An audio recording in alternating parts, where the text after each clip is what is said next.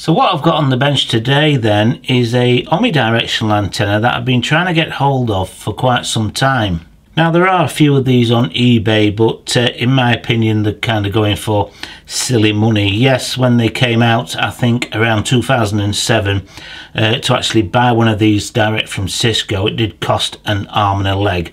But these are second hand now, so I actually picked this up for £10, which I thought was quite reasonable for a professional antenna that's been designed and made by a competent performer in that market. So this is the Cisco Air-Ant, and it's the 1728 version, and this is an actual ceiling mount omnidirectional antenna. It has a small screw in the end there where you can actually screw it onto the mount and mount it directly to a ceiling. But what is also nice is this is actually the same diameter as a tripod mount. So this antenna is not a bad performer at all, although it is a ceiling mount, so it's designed to be mounted that way up. It also works just as well in a normal setting, straight up like that in the vertical. So a really nice antenna to actually get hold of if you can find one cheap enough. So this omnidirectional antenna then has a dB rating of 5.2, and you can probably take that as gospel coming from Cisco because the amount of testing they actually do there. But it does have an RP-TNC connection on the end, so if you did want to use it with something like the Alpha card that has a SMA, you're going to have to get yourself one of these little adapters, or indeed crimp on an SMA connection onto the coax here. And the coax itself really does feel quality. It's quite stiff but not too rigid, and this is a genuine low loss microwave coax, so we'll actually take a look at that as well. Now one of the reasons that I wanted to actually get hold of one of these is not just because it is a nice little performing antenna if you can pick one up cheap enough, but it has quite a unique design inside here for the main driven element. Now I've seen some photographs online, but I wanted to get one of these myself so I can actually tear it down and then get the measurements to possibly reproduce this antenna, because you know, for its size it really is a nice performing antenna, and the unique driven element that's in here, I think it's really quite interesting. So I'm not sure at this moment in time how I'm actually going to get into this. It has a end cap on the top here, and that looks like it's glued in place. The actual pipe itself, the tubing, it doesn't feel too thick. It's not as thick as say some plumbing pipe which I'll probably use to reproduce this antenna. So I'm going to try and get it apart from the base here. Now it does seem as if it's got some glue in there as well, so I'm not sure if I can actually get it moving and actually part it from its base here from the tubing, or I'm going to have to cut in. I hope I don't have to cut in, but we'll see how we get on. So here's the main driven element of this antenna then. Now I've got it out of its tube. I did have to cut the tube in order to get it out, but I've done it quite neatly, so I should be able to attach it all together at the end there. But what I'm actually going to do is remove this foam protection around here so we can actually get in with the ruler and have a look at some of these measurements. So now that we can actually take a closer look at this, on first glance it actually looks quite complicated, but in fact it isn't. It's extremely simple, and it's a design that's been around for a long time.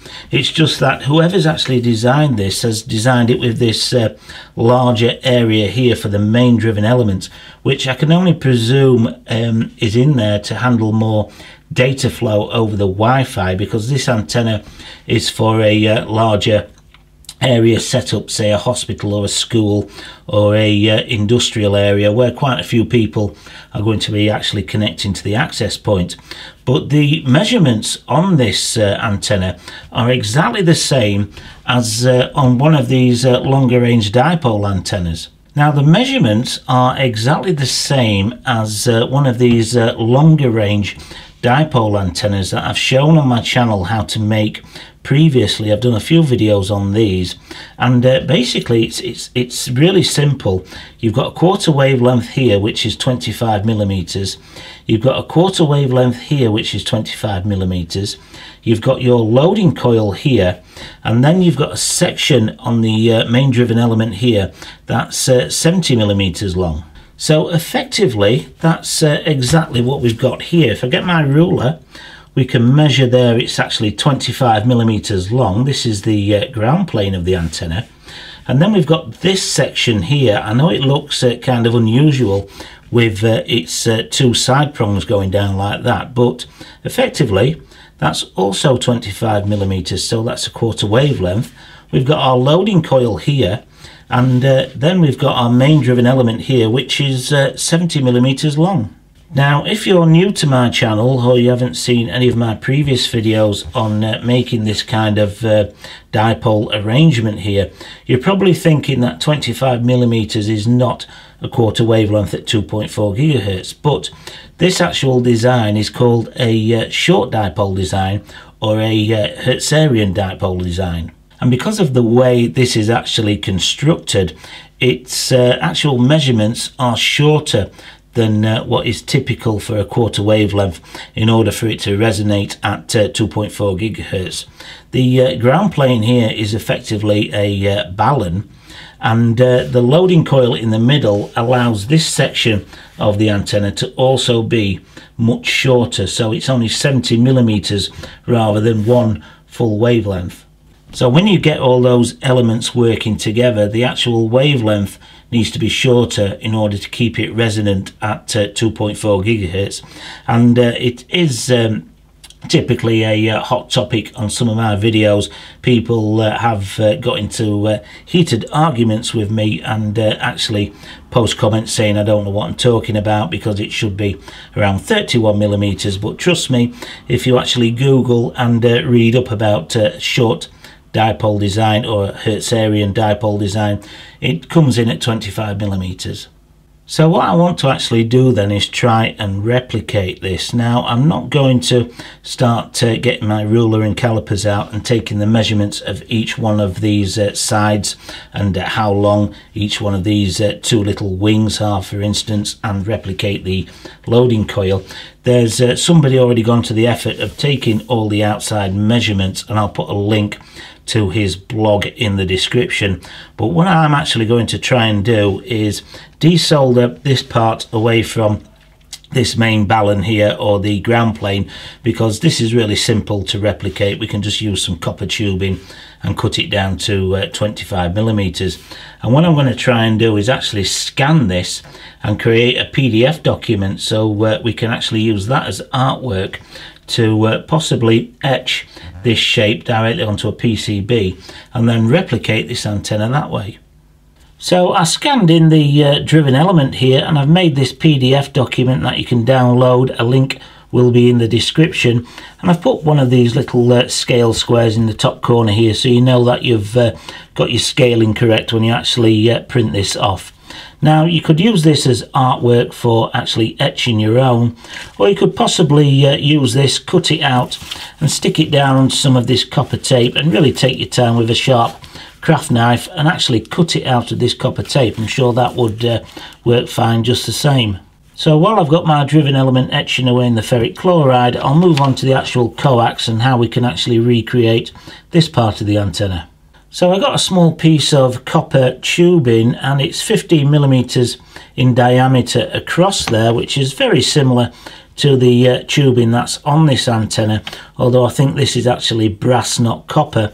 But what they've done here is they've crimped it on there, so they've got this little metal disc that seems to sit on the top of this brass tubing, and it's crimped on there. So this is probably a custom part that they've had made for this antenna. So what I'm going to have to do is come up with a way of narrowing this part of the tubing so I can actually solder my outer braid of the coax to it.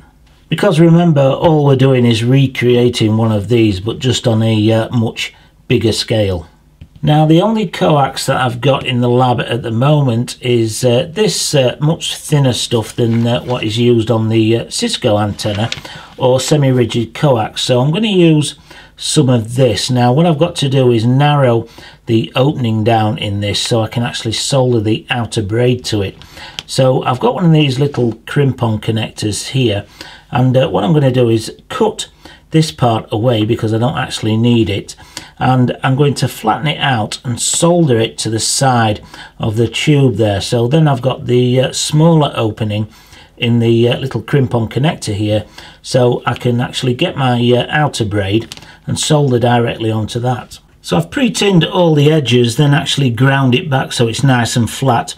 I've also pre-tinned this little, what's turned out to be a washer now, but I've also pre-tinned all that round the edge there, and also in the middle where I'm going to actually solder the coax on to make it a little bit easier later on. So I've packed the tube with some masking tape, so that will actually just sit on top of the masking tape now, so it leaves me with both hands free to actually solder this on top. So I've got plenty of solder in there now, and it's all molten, so I'm quite happy that it's going to set and be completely held in place. And then what I can do is actually just sand off any excess and get it nice and flat. So I've just tidied it up and ground it flat, and when we compare it to the original, it's not too bad at all. And one of the reasons I flooded so much solder in here, just to make sure I had no gaps around the circumference at all, is because a small crack in something like this that's so big can actually itself become a slot antenna, and the RF can leak out of there and could potentially interfere with the main antenna itself. So that's just something to be careful of when you're actually producing antennas with such big beefy pieces of metal like this is.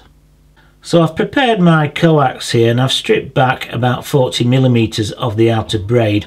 Didn't need to expose that much really, but I thought I'd leave myself plenty just in case. And I've cut away most of that outer braid and just bunched up a small amount round there.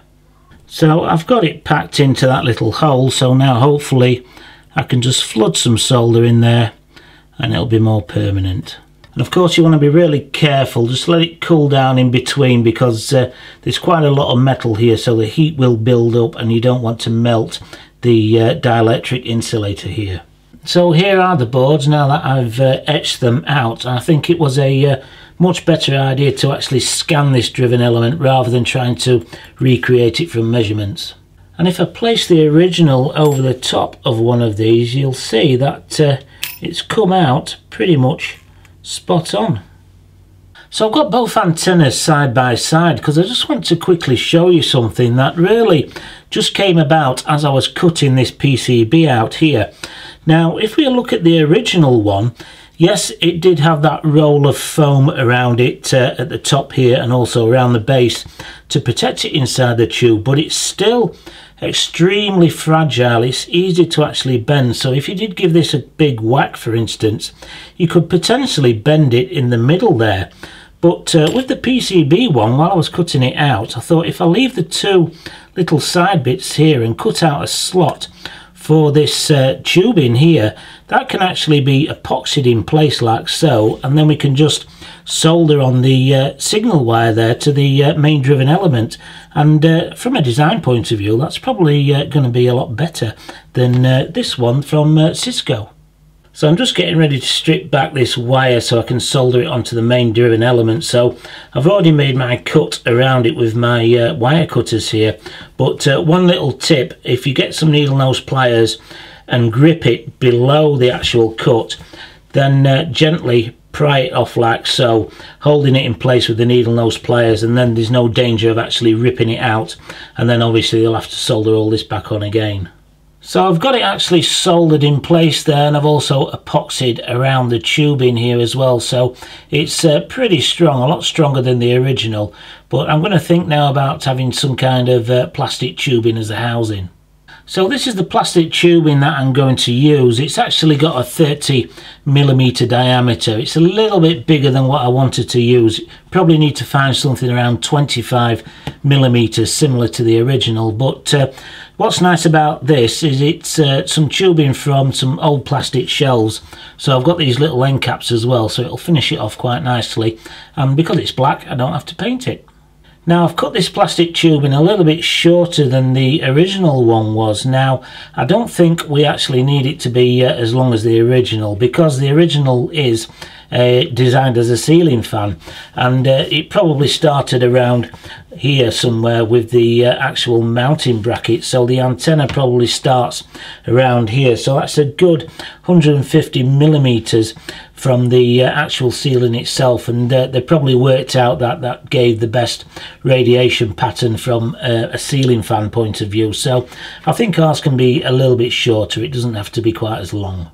And just like the original, I've just got some foam and I've got it held together with some masking tape so it doesn't actually rattle around inside the tube. And what I did, I've got this cheap foam here. It comes from some kind of packaging that I saved. And what I did, I got the tube and just put the tube over the top of the foam, put some pressure down, and it leaves a nice little imprint, and cut round that and cut it in half and just hold it on each side with some masking tape. So here is the finished antenna, and I just tapped out a hole and thread there so I can connect a small tripod to it just directly into the plastic. It's doing quite a good job there of connecting a tripod to. So I've also, again, a nice short piece of coax there, not too long. So I thought what I'd actually do is give this a test side by side at the same time next to the Cisco antenna, so we can compare the signal from the one that I've purchased to the one that we've just made in this video. So to test the clone that we've just made of the Cisco antenna, I've got both antennas connected to the same access point, and I'm scanning them both at the same time there. And I've had it running for around 10 minutes now, and they're both virtually identical. The one on the right is the clone that I've just made in this video, and the one on the left is the original Cisco one. And apart from the original Cisco one just dropping down slightly every now and again, they are both virtually identical signals. So the one that we've just made in the video is performing just as well as the Cisco one, which costs considerably more than the materials I've used to actually make it in this video. Now before I actually end this video, I just want to point out something that cropped up with me actually making the antenna here that you've seen in the video. And normally in a video like this I make at least 3 or 4 antennas, and I film it over a week to sometimes 10 days. And this one here on the left is the very first one that I made with the actual tubing as well, completely finished off. I did make one which was not enclosed in a tube, and tested to see how that performed. But this one I just went straight ahead after making that one and soldered everything up, put it in the actual tube, and then I connected it to the alpha card to test it, and I was extremely disappointed with how it actually performed. It actually only picked up about 6 or 7 access points, and they were really low signal. So I do know that as I said in the video, this design does look quite complicated, but it's not. It really is just one of those longer range dipoles with a loading coil. So I ended up taking this to pieces again to try and figure out why it was not working, and I'll get the macro lens out to show you why it wasn't actually working. So now that I've got the macro lens on, you can probably see clearly there's a split in the trace there on the copper. And this PCB board is really cheap stuff. It's just what I use for prototyping normally. But I didn't notice that when I was actually putting the antenna together the first time. Now, one way around this would be to flood that entire trace with solder so we get a nice connection between them two. So again, if you actually copy one of my antennas and it doesn't work first off the bat, get your continuity out and make sure you check everything, because 9 times out of 10 that will be what your problem is, either a connection at your SMA or your coax, or something like this where it hasn't etched properly and we've got a break in the trace. So I hope you found that video interesting and you have a go at making one of these yourself. I'm not sure whether the original antenna was made in-house by Cisco or they just purchased somebody's patent to the rights to actually manufacture the antenna itself. I don't know, but it's not such an unusual design. It's you know, it basically is a one of those longer range dipole antennas. So if you did enjoy the video, please give it a thumbs up. Any questions below and I'll do my best to answer them, and hopefully you'll join me on the next one.